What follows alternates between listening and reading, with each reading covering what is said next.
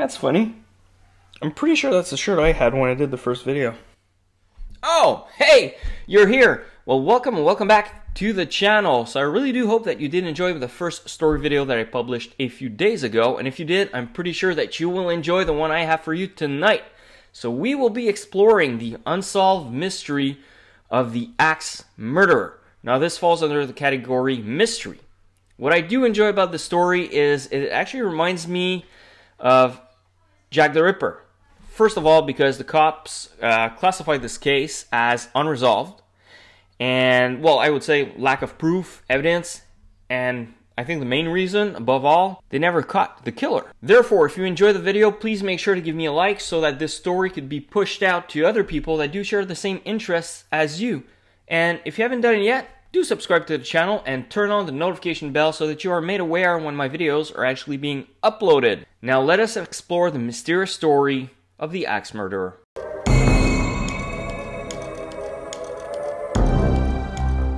New Orleans, the year 1918, and that was a year to remember because it was the year that someone was given the title or name, you choose, the Axe Killer or the Axeman. The only thing we know about this person is that he was very tall because each time he's been seen, people reported that it was a tall shadow, and the weapon that he was carrying was an axe. He was also able to infiltrate people's home in a very strange way, to a certain point where people started to think that he was a spirit. Now the interesting part is that we could not really say that this killer was made of flesh and blood like you and I. The reason is because people believe, due to the fact that he was never caught, that he was not human. People believe that it was a spirit designed to kill. So we start off on May 23rd, 1918 in New Orleans. And this person named Joseph and his wife Catherine have been murdered in their own apartment, located right on top of the grocery store. It is said that the killer acted in a very unexplained way. He did cut their throat, and once the victims were already dead, the killer decided to keep slashing them with his axe. So we can conclude, as the good detectives that we are, that this person was very violent. Because if you need to slash someone multiple times after they are dead, you have issues. Of course, the cops never caught the killer. However, just to tell you how this person was violent, after he slit the throats, Catherine's wife, actually her head was kind of not linked to the body anymore. But when the cops did show up, Joseph, the husband, was still alive. Well, alive. I would say between worlds, kind of. And, well, you know, he couldn't say much, and he passed away a few minutes after. Of course, when that happened, people weren't, like, happy about it. Of course not. They were not, like, on party mode. There was definitely an investigation to figure out what happened. So, the cops actually discovered that in the back of the house there was a door, and that was probably where the killer entered because the door was damaged. They also found some clothes covered in blood. So this is how it happened. The killer broke into the house from the back door, did the crime, and then he noticed that he was covered in blood, removed the clothes, left it there, and ran off. The cops also found the murder weapon, which was an axe covered in blood. Now there's no actual clues linking the victims. There's no logical motive that seemed to be connected together. So the interesting part is that the killer didn't steal anything from the house. So we could probably presume that the motive was personal. Maybe he did not like, or maybe he was angry at the couple, or maybe not. Perhaps he said to himself, oh, that couple, they would make pretty good victims. The only clue that the cops were able to retrieve was something that was written, and they said perhaps the killer wrote that. It was written with a piece of chalk, and it was actually the name of the wife. So Catherine will be sitting down tonight, and no one knows what the hell that means. So a few days later, we found the weapon that was used to kill Catherine and Joseph. The weapon that the killer used to slit the throats. This one was found in the garden of a neighbor.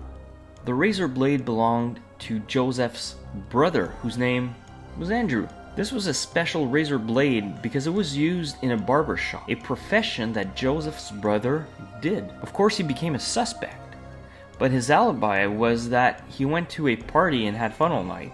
When he returned home to his house, which is next to his brother, he heard noise coming from his brother's home, but he was so drunk that he was not able to go and check. Of course, Andrew got arrested, however, he was released because we do have a witness that has seen a man, and Andrew did not fit the description. Therefore, he was released. Now let's move forward in time. The date, June 27th, and I would say it would be around 5 a.m. when a baker named John was getting his things ready, and he discovered two bodies still alive, Louis and his mistress Harriet, who were laying in a bloodbath. So John, the baker, called the cops, and they have discovered that the victims were attacked with an axe. So like the first murder, the aggressor entered the house via the back door. The cops also discovered the murder weapon, the axe. It was actually left there covered in blood. It was not hidden. It was right there in the bathroom. The cops also noticed that nothing was stolen, like the first crime scene.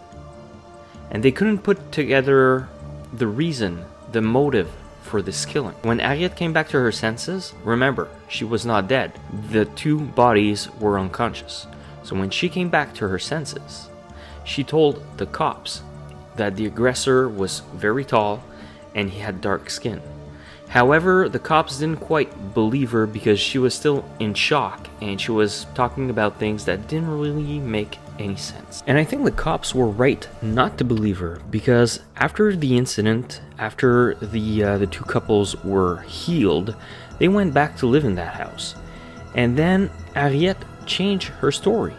She now said that the aggressor didn't have dark skin anymore, but it was actually her man that attacked her. Louis did get arrested for this. He went to court and in front of the jury. However, the jury declared this like nonsense. He was released because the jury said that it's impossible for someone to inflict that much damage to himself. The skull was open and they said no one could do that to themselves, so he is free to go. This story doesn't stick. Moving forward in time again, Madame Schneider woke up at night for some unknown reason, and what she saw was a shadow. Of course, she was panicking and she started to scream. However, she did receive a blow on her head and then silence. So when Mr. Edward Schneider came home that night after work, I would say sometime around midnight, he did find his wife on the floor unconscious, covered in blood. She was wounded to the face, and you could tell that the blow that she received was a pretty big blow because some of the teeth were actually missing. Yes, I did say unconscious because she wasn't dead. There was an investigation and they did not find any weapon like the other crime scene. So the conclusion was the aggressor took a lamp in the room to hit Madame Schneider, and he hit her very hard to cause extreme damage. Or it was done with his axe and he took the axe with him. Luckily, Madame Schneider recovered and everything went well for her and the family. Let us move forward in time. We are now on August 10th. It is the middle of the night and two young girls, two twins, hear some noise in the room next door. That room belonged to their uncle, Joseph Roman. The girls decide to go and have a look to see what is going on. When they enter the room, they see their uncle, pretty much injured, who received 2 blows to the head and the forehead was open in 2 different areas. The girls arrived in the room while the aggressor was still trying to flee. Therefore, they were able to see him just a little bit. He had dark skin, a hat that was falling just over his face to cover it. Sadly, the uncle, Joseph, died of his wounds. Like the other crime scenes, nothing was stolen and was reported stolen, and no motive was identified. Now, of course, at this point, the town is in panic mode, and they decide to do a manhunt to try and catch this killer. At the same time, a man, an old detective, speaks out, John D'Antonio, and he says that in 1911, a series of homicides were committed and had a lot of the same characteristic in what they see right now. John also adds that the killer of those homicides were never found. Therefore, there is a good chance that it might be the same killer. So that detective actually says that the killer might have double personalities. During the day, he's fine. He's perhaps a well-respected person and very sane. to the point that we could actually give him our child to babysit during the day. However, during the night, he gets urges that he's unable to control, and those urges pushes him to kill. So facing this situation, people actually start imagining the Axeman everywhere. So they go to the cops, and rumors starts to make surface. However, the cops realize that the town, the people are actually going crazy over this, and now they're stuck with false reports. Nevertheless, the killing actually stopped overnight. Less people were talking about it, and people started to return to a normal life. It was as if the killer just vanished, and everything went back the way it was. However, after a few weeks, a grocer heard some noise coming from the house next door. And what happened in the house resembled pretty much like a crime that the Axeman would do. So the killer just indicated that the crimes were not over, and that he was still in town. The grocer entered the house and found the mother Rosie, who was badly injured, and she was holding in her arms her dead daughter. Behind her laid the husband covered in blood. They were brought to the hospital where they have been taken care of. Now the cops thought that this was over, and now they have to reopen the investigation. So this means that the killer didn't stop. The killer is not dead, and the killer did not leave town. Unlike the other crimes, there was no clue left behind with the exception of the murder weapon. And also, the back door was damaged. So, the two main items found in the other crime scenes. So now the cops have no clue how to deal with this. They know that the person is well organized, crazy, and he has a passion for murder. So now the terror that was leaving is coming back because people are saying that the killer can now attack kids. So now we're back in the same type of terror that we left off. People think that they saw the killer. But we do get a bit more detail, but not enough to solve the case. So the mother Rosie, when she recovers, says that the person that attacked her was actually the grocer with his son. So that story did not make sense to the cops because the grocer was over 60. He was actually 65. And he was not in shape and had health issues. So for him to be the murderer, didn't make sense. And in regards to the son, well, the son was quite big, imposing, but maybe too imposing because there's no way he would fit where the killer fit. So to enter the room and exit the house, no way that this person could have done it. Now the weirdest thing happened. So the husband, who was actually still alive, so the husband of Rosie, spoke as well. And he said that whatever Rosie said, whatever she mentioned, was actually bullshit. So even if the husband spoke against Rosie's testimony, the grocer and his son were still arrested. The grocer's son got a death sentence and had to be hung. And now the grocer had a sentence of prison to life. And after that sentence was announced, the husband decided to divorce his wife, Rosie, because he said that he couldn't live with a person that was lying like this. And he didn't want to feel responsible for the death of the grocer's son and have someone sent to prison to life. However, the wife Rosie did acknowledge that she did a false testimony and that she lied just because she was jealous. Now that's screwed up. So the good thing is that all this was heard before the sentences have been actioned. Therefore, the grocer and his son have been released and no damage done at that level. So a few days have passed and a reporter suddenly receives a letter. A letter from what we think is from the axe murderer. And this is what the letter said. Esteemed mortal, they have never caught me, and they never will. They have never seen me, for I am invisible, even as the ether which surrounds your earth. I am not a human being, but a spirit, and a fell demon from the hottest hell. I am what your Orleans and your foolish police call the Axeman. When I see fit, I shall come again and claim other victims. I alone know who shall be. I shall leave no clue, except perhaps my bloody axe, besmeared with the blood and brains of he whom I have sent below to keep me company. If you wish, you may tell the police to be careful not to rob me. Of course, I am a responsible spirit.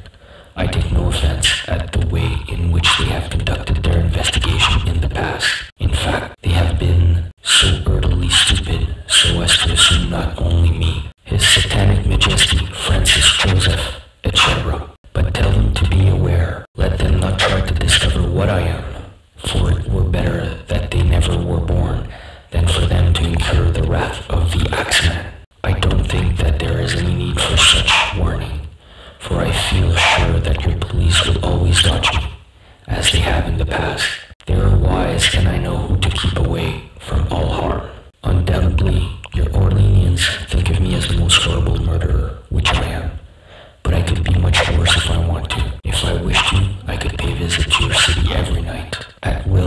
could slay thousands of your best citizens, for I am in close relationship with the angel of death. Now to be exact, at 12:25 o'clock, early time, on next Tuesday night, I am going to pass over New Orleans. In my infinite mercy, I am going to make a little proposition to the people. Here it is. I am very fond of jazz music, and I swear by all the devils in the nether region that every person shall be spared in whose house a jazz band is full swing at the time I have just mentioned. If everyone has jazz band going, well, then so much the better for the people. One thing is certain, and that is some of those persons who do not jazz it on Tuesday night, if there be any, will get the axe. Well, as I am cold and crave the warmth of my native Tartarus, and as it is about time that I have left your homely earth, I will cease my discourse, hoping that you will publish this, that it may go well with thee.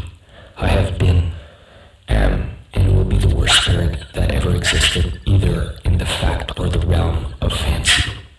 The Axeman. Well, let me tell you that this is a lovely letter. So lovely, in fact, that all the citizens were scared like crazy after it was published. Now, there are a few people that tried to intimidate, or you know what, they invited the axe killer to their house, saying that they didn't believe in that crap and that, come, let's go, let's have a chat. That didn't happen. So, let me tell you that Tuesday night, there were people all over the place playing jazz. It was the hell of a party, everyone had fun, and people were just going all out because they were so afraid that they were going to get the axe. Well, the next morning, they did a count, and everyone was still there. The axe murderer did not kill anyone. So from that point on, we haven't heard anything about the Axeman or the axe killer for about 10 months. And I do say about 10 months because something happened right after that. So, what happened after the 10 months? A grocer named Steve woke up in the middle of the night in his house, and he saw a very dark shadow right in front of him. And he just received a blow to the head and passed out. That's all he remembers. Of course, I would have passed out as well. So when he wakes up, the only thing that he wants to do is get help. So the only thing he can do is run outside, goes to see his friend, which is just like a few houses away, and when he gets to his friend, he passes out again because he's injured. His friend takes care of him, calls the cops. The cops do get to the house, they investigate, and they couldn't find anything with the exception of the 2 regular items left by the Axeman. Yep, the back door broken into, and the axe. Now, of course, that leaves the town in panic mode again. So there's been a few more aggression or attempt murders, yes, because some of them died, some of them didn't die, and I'm not going to go into the details of those aggression or those attacks because it's about the same thing, right? Back door broken into, the axe weapon is left there, and either people are injured or they died. So we're going to skip to the last murder. So the last murder took place on October 27th, 1919. And one more time, another grocer was massacred in his bed. Now that night, his wife was not in the same room as he was. She was in the room next door sleeping with the kids. And all the noise that the Axeman did woke her up. She decided to go and have a look to see what was going on in the room. And when she entered the room, she saw her husband in the bed. The face was all messed up. There was blood everywhere. And when she looked up, she saw a dark shadow with an axe exiting through the window. Of course, when the cops got there, they did their investigation and nothing good came out of it. It was the same clues as before. The back door was open, the axe was left there with the blood, and even after speaking with the wife, there was nothing they could conclude out of it. So, after that, this was the last murder. Nothing happened. So the cops thought that perhaps that person, that killer, was either like a spirit or got, I don't know, into an accident and died, and that was the end. So a bit like Jack the Ripper, this case was unresolved. They don't know who the killer is or what the motive was for the killing. So let me know in the comment section below your thoughts on this story. Let me know how well you enjoy the story as well, and I will see you in the next story.